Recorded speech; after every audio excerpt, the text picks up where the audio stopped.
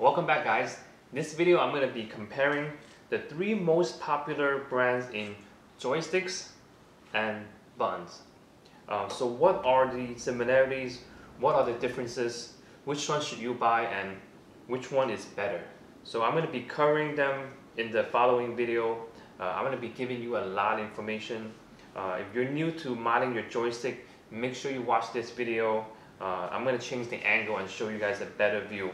Okay, let's start with the joysticks. So not only do they feel different, they look different. So over here we have the Hayabusa.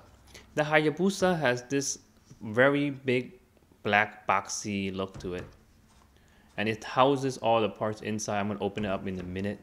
The Sanwa here has the smallest system. Alright. And over here with the Seimitsu, Seimitsu has a lot of components inside. It also got a lot of eight screws here, and it has the largest electronic board with the green electronic board here. So that's how you can tell from a Hayabusa, Sanwa, and a Seimitsu right off the bat. Comparing the Hayabusa and the Sanwa, the shaft, they're the same size, same length. They look very similar, but comparing to the Seimitsu has a much shorter and a bigger shaft comparing to the other two. The other two is basically the same, but the Seimitsu has its own length and size going on. The Seimitsu has a much larger opening on the top comparing to the Hayabusa and the Sanwa. They're the same size. Now let's open them up. This is the Hayabusa.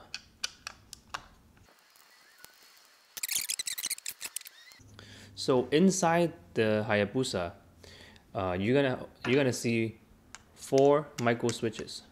So when you move the ball top, the shaft, the middle part is called the actuator. So the actuator is gonna basically hit the micro switches, and that's how you get the directions. You might see why is this moving? It's moving because I took the cap off. There is actually you see how there's these things here. I don't know what they're called, but when I put the lid back on, this is gonna hold this in place. So don't think if I'm moving this. You see how the micro switch is moving with my when I'm moving it. So but it is not. When you put the cover back on, the 4 micro switch stays in place.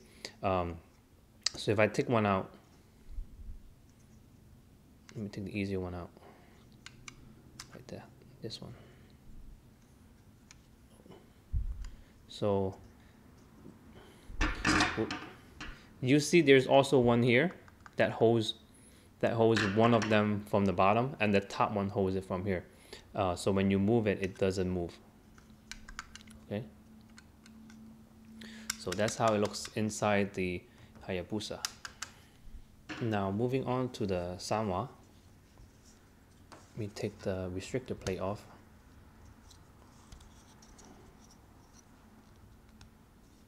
Oop. There we go. Okay. As you can see, it is very similar. It's basically the same system. You have the actuator in the middle and the 4 micro switches surrounding it, but the difference is on the Sanwa, this piece actually is the 4 micro switches is actually one piece, so it's like that. And then you have the electronic boards connecting to it. So if your joystick ever stops working or any issues, you can actually just replace this part instead of replacing the whole thing. The last one is the Seimitsu. This guy is gonna take a while.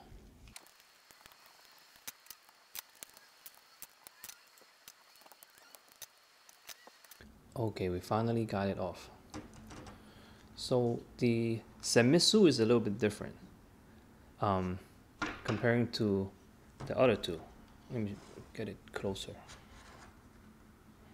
So the Hayabusa and the Sanwa is very similar. You have the actuator, and then you got the four micro switches, and then but on the Seimitsu, their build is actually quite interesting.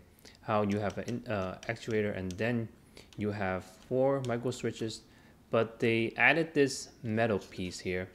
But the concept is the same thing. So that way, when you move to a direction, the actuator, instead of the actuator touching the switch itself, the actuator is actually pushing this metal sheet against the switch. So when I push this, you see how it pushes it up. So the advantage of the Seimitsu system over the Sanwa and Hayabusa is that you can kind of say it offers a more uniform motion. What that means is that so for example, if I'm pushing up, right, you can see that the actuator is just pushing the metal plate up into the switch. But let's say you're going diagonal. So when you're going diagonal, you know, when even at the start when you're moving, it starts pushing both the metal sheets. So when you're going diagonal, it's kind of like pushing both switches at the same time. So you get like a more uniform and precise direction. So some people like that. Let's say on the Sanwa, right? If you're going up, let's say you're going right now, you're pushing up. But if you're going diagonal sometimes, right? You might tap, like because there's no metal sheets. You might if you're going diagonal, if you're not going like precisely diagonal, you might hit left first and then hit up. Okay, now moving on to the buttons. The Hayabusa has a matte finish, not glossy, on the edge and on the top here. And the Sanwa has a more of a glossy finish on the edges and on the top here. And the Seimitsu looks like this. It has also a glossy and a glossy on the edges too. So in terms of how they sound, the Sanwa sounds like this.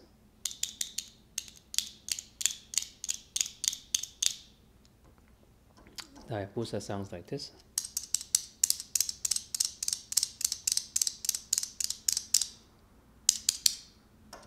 And the Seimitsu sounds like this. Three very different sounds.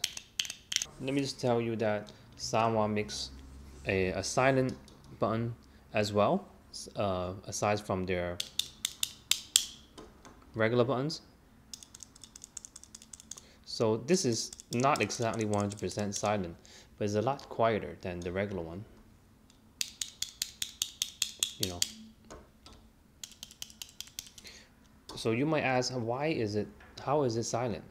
Let me show you. The reason that this one is silent is because they put a rubber washer in here. So if you take this out, these two guys are exactly the same. Same thing. Let's open this guy up. Opening up, I think the lighting is bad now because the sun is going down. But to open this is a lot easier than the other two guys. There's two tabs on the side. Let's see. Like if I push down, it comes right off. So like that. Can you see it? Let's see. Like that. So this is the cap. So the cap has, let me see if I can show you like that.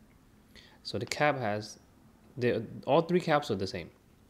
So this is the Hayabusa, and that goes over here, on here. So when you push down, the cap is pushing down this switch, so that's how it's registering for this part. Okay, on to the Sanwa. So this is the Sanwa, exactly the same system, but more plastic, a bigger cap, much more material, much more plastic here, and then the same system that the cap pushes down here, similar. Okay, now moving on to Seimitsu. Oh no, the sun is going down. You can totally see the difference now, right, in terms of the lighting. But yeah, this same amount of plastic on comparing to the Sanwa. Oh. And then you got the Hayabusa here.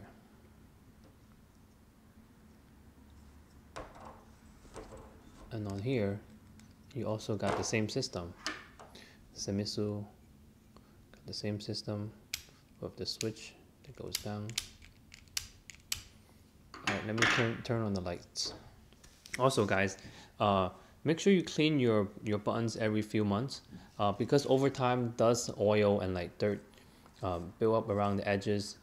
So just take like a napkin and just wipe the edges and then clean the inside of the buttons, because when you open your button you're going to see things in here like dust, oil, and all things like that.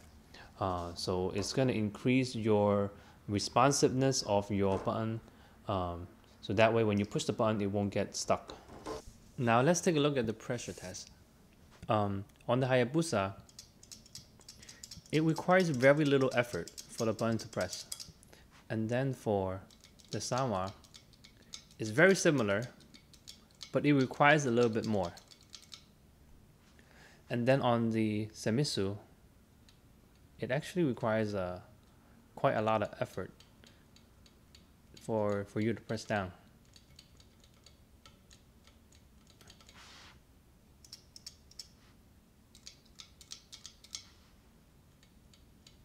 So depending on what you like, this comes down to personal preference.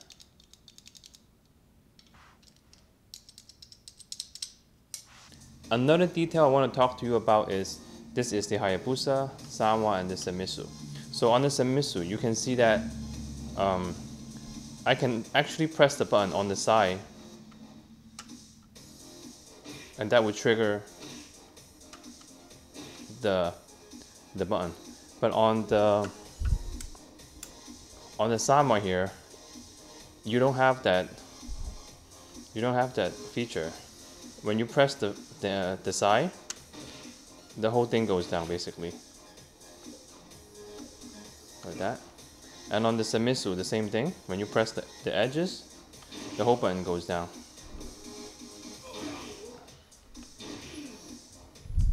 So part of the reason the Hayabusa is so loose and easy to press down is because the way that it's designed. So if you look directly into it, you can see that there's a lot more spacing between the cap and the outer button. And if I take this out,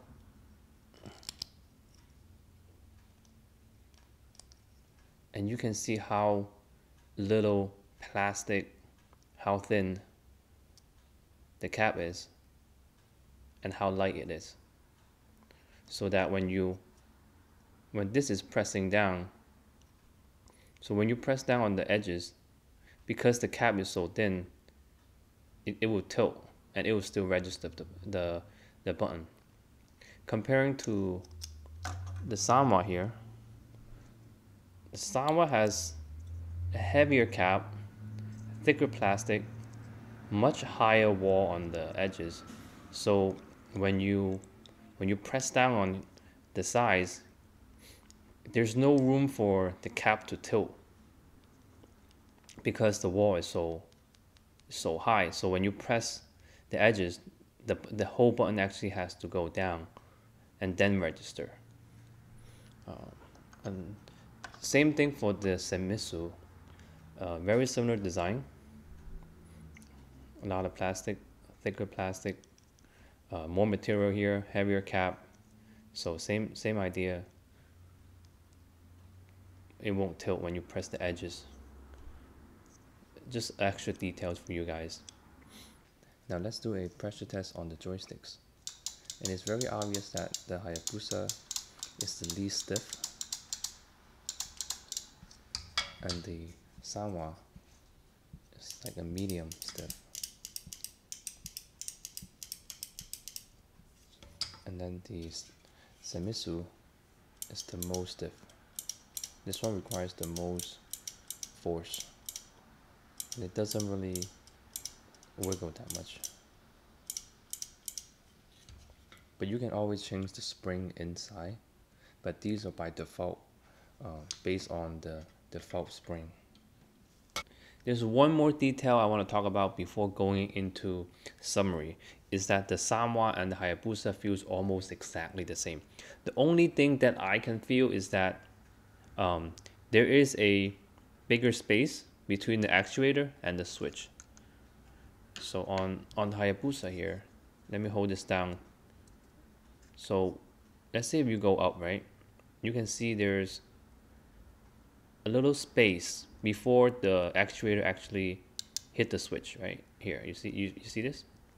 So the spacing between the actuator and the switch is larger than the Sanwa.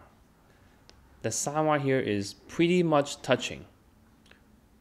Not exactly touching, but it's very close. So if I move this, when I'm moving this, you can see the red switch is already moving. So the input would go in slightly faster than the Hayabusa because there is a slight spacing here. So if you were to do a motion, basically the motion would be a little bit larger comparing it to the Sanwa here. On the other hand, the Seimitsu, there is actually no spacing. The actuator is actually touching the metal plate. So as soon as you move, the switch is moving. So if in terms of fastest input, I would say the Seimitsu would have the advantage over here. But because of the metal plate, you're pushing onto like metal, so that's why the Seimitsu is it requires a little bit more effort when you do motions, because not only you're pushing a switch, you're also pushing the metal plate. But there's literally no space between the switch and the actuator. So let's come back, guys. Let's come back. So that was a lot of information and a lot of details. So let's summarize this. In terms of joystick, the Hayabusa and the Sanwa are very similar. The design and the mechanic is very similar. Slight space between the actuator and the switch, but aside from that, they're very similar. This one is a little bit loose, this one is regular, this one is more tight. In terms of buttons, the same thing. Hayabusa's is a little bit more loose, less material. Sanwa, I would say, is like normal, regular, and the Seimitsu is also tighter for their buttons also. So the question is, which one is better? The answer honestly is, it really comes down to how you play and your play style. You know, some people prefer a stick that is loose, and some people prefer a stick that is tighter and more stiff. It's kind of like driving a car, right? So let's say on this guy, you know, you have a steering wheel that's loose, but then there's a space here, so your turns have to be like a little bit wider. On the Sanwa here, you can kind of say the steering wheel is just regular, and on the Seimitsu here, you can kind of say the steering wheel is like a little bit tight. So it all really comes down to the way that you play, I would say. Which one should you buy? Honestly, if you can, buy all three and try them out yourself. They're not that expensive. If you really want to find your, like, what really fits your playstyle, I would say buy all three. I'm pretty sure you have Sanwa already, so just buy Hayabusa and Seimitsu and just give them a try. Because it's very hard to like watch a video on how, let's say, I describe the hardware and how it feels and how it works. But if you haven't tried the other parts, you will never find out like which one really fits your style, you know. So I would recommend buying all three and trying it out and see which one fits you better, you know. We're almost done, guys. One last question. Which combination do I use? For the joystick, I use Sanwa, and for the buttons, I use Hayabusa. Mainly because back in the days when I first started, knowing not that much, you know, when you do like a research, everyone just talks about Sanwa. So at the time, I bought Sanwa's joystick and Sanwa buttons, and I used it for such a long time. So maybe I have gotten used to the Sanwa joystick, and then later on I bought a Hori stick, and they had Hayabusa buttons, and at the time I actually prefer this button more than the Sanwa button. I like the way how it feels, and how easy it is to press, and how I like how it sounds. So my combination is Sanwa joystick and Hayabusa buttons, and I would recommend you guys to find your combination, because you never know until you try it.